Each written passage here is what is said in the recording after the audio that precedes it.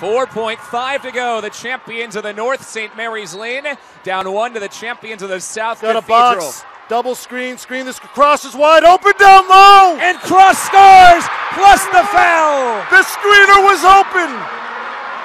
What a great job. What a great draw up. Box set.